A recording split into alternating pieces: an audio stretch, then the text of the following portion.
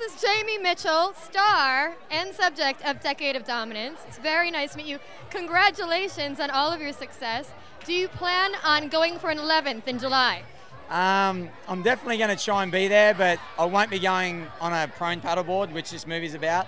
I'm going to maybe try and do it on a stand-up paddleboard. So 11 or 1, you know, maybe try and get the first one on the stand-up. I'm not sure. We'll see how it goes. Which is more difficult, prone or stand-up? Look, they both have their challenges. The prone paddling, you're in really awkward positions, your neck and your lower back. And it looks really painful. If you don't know what prone paddling is, you're on your knees on a paddleboard, constantly, what would you call it, digging into the water? Yeah, reaching forward, digging, using your hands, and yeah, it's hard. And then stand up, it's hard as well. It's hard on the body. You have a paddle. You know, if the wind's at your back, your body acts as a sail. So, you know, they both have their pros and cons, you know, but they're both hard. What are you looking forward to having your films here at the Newport. I was just in Newport. Excuse me. Yeah. What are you looking forward to? I wish we were in New York. You know nah, actually, no, I'll be in New York in a month if you'll be there. What are you looking forward to do? You can't swear. I know, I can't swear. The Newport Beach Film Festival is a family festival. What are you looking forward to seeing your films do here at Newport?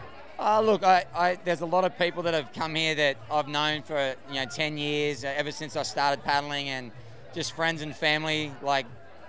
So I'm really excited for them to see it and to see how much I've put into this race over 10 years of my life, and how much I've sacrificed and my family and friends have sacrificed. So, and as a paddle community, the paddleboard community will get to see, what a little bit of insight of how I approach the race, and people that aren't paddleboarders might get a newfound respect for maybe what we do, and there's a bit of emotion in there, and so there's a little bit of everything. So I don't know, I just hope everyone enjoys it.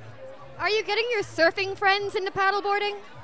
Yeah, I've been paddling with Rob Machado a few times and stuff. So all those guys, they don't like to say they do it, but they do it a little bit. Why do they not like to say that they do it? Maybe it's not cool or something, I don't know, but we think it's cool. If they're doing it, it's cool. Yeah, we think it's cool. So because surfers set trends for cool. Oh, well, yeah, I know. But, there's a lot of people doing it just for cross-training, and it's good fitness and it's good fun. And so, yeah, I think there's more and more doing it, and I think you'll see more and more people doing it.